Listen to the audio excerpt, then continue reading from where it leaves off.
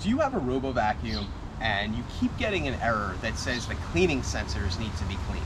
And you clean every sensor you can find, but you continuously get the error. The device can't find its home base. It gets lost while it's vacuuming.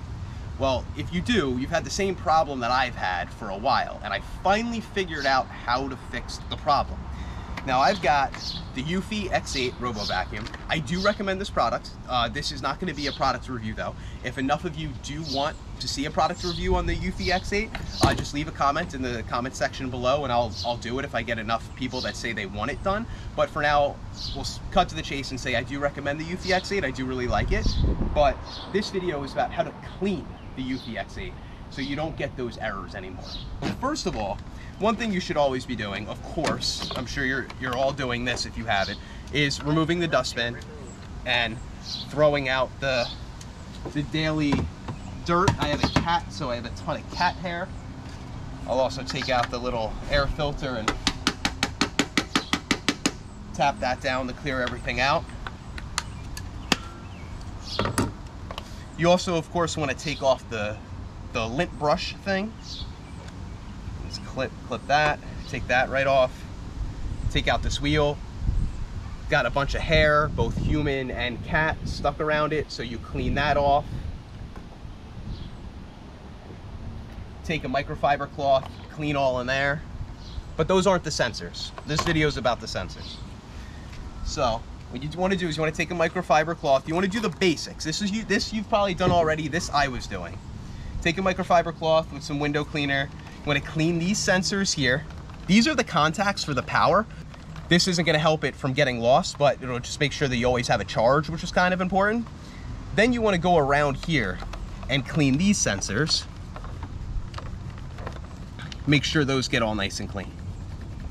Now, at that point, you've cleaned all the sensors you can actually see.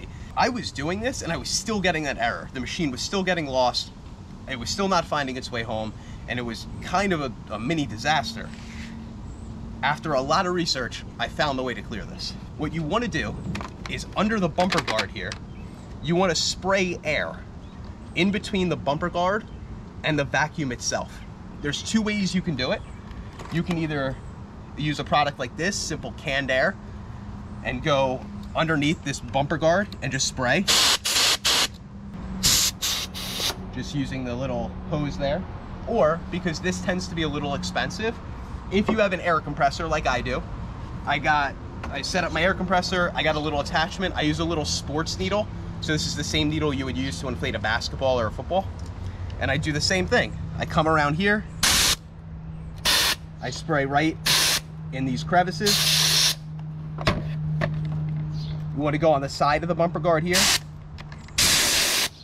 and you spray all the way down here. Again, if you don't have an air compressor, that's fine. You can use canned air.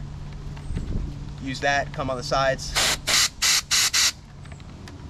And you just want to spray all in there. And that's pretty much what it's been that has solved that error for me. One other thing that you can clean is at the top, you can see there is the little camera in there.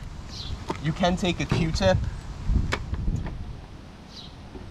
put a little glass cleaner on it, and then just go right down that little hole. Hard to show on camera, but just give it a little swirl just to clean that camera. I don't know how much that's an impact, but the air certainly is an impact. Just coming in here, spraying everywhere you can underneath the bumper guard. And that's how I solved the error and the machine getting lost. Let me know if this has helped you. If you found another way, another sensor that you can get to on this or another vacuum, leave a comment in the section below. I would love to learn, and maybe I could show that too, or you could help somebody out. Thanks so much for watching. Let me know what you think.